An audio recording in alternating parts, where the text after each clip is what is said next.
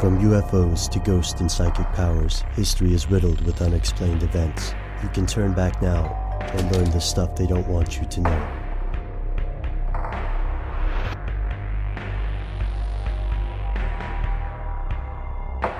Here are the facts.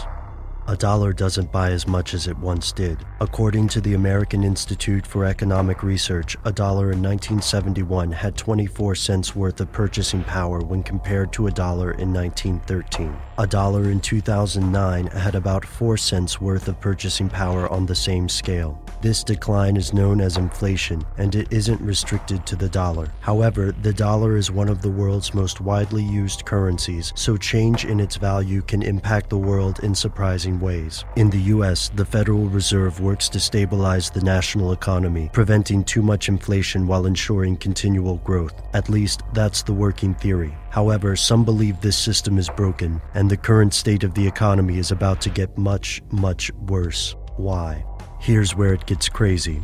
Inflation and hyperinflation are similar but not identical. Two factors usually cause inflation: the perception of a currency's value and the principle of supply and demand. Back when the dollar was based on gold, inflation occurred when people thought the government and banks couldn't supply the gold the dollar represented. The dollar hasn't been on the gold standard since 1971, making it a fiat currency. This means that it has value through government regulation rather than representing a tangible asset. So what exactly is hyperinflation? According to economist Paul Krugman, hyperinflation occurs when governments can't either raise taxes or borrow to pay for their spending and print more cash, attempting to create revenue by creating money. This can also create a snowball effect, where governments end up printing more and more money that is worth less and less. This is not a fictional scenario. It's happened before, most notably in Germany's Weimar Republic in the early 1920s. During this time, unfortunate citizens raced to spend German marks as soon as possible, because by the end of the day it would be worth less than it was in the morning. A similar situation has occurred in Zimbabwe. Could this happen in the United States? According to conspiracy theorist and self-appointed economic prophets, it's already underway.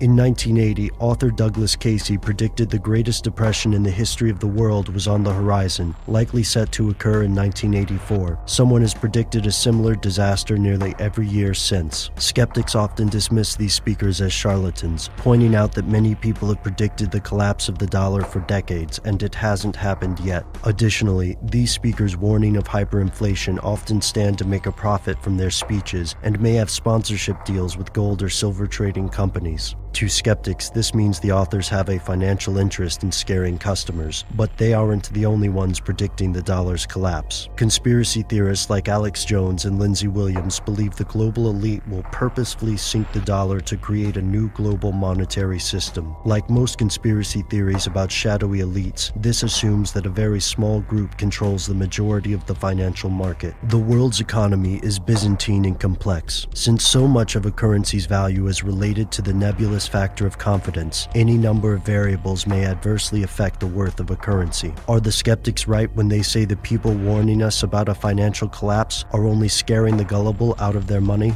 Are the world's banks really doing their best to maintain stability, or is there something else to this story? Something they don't want you to know.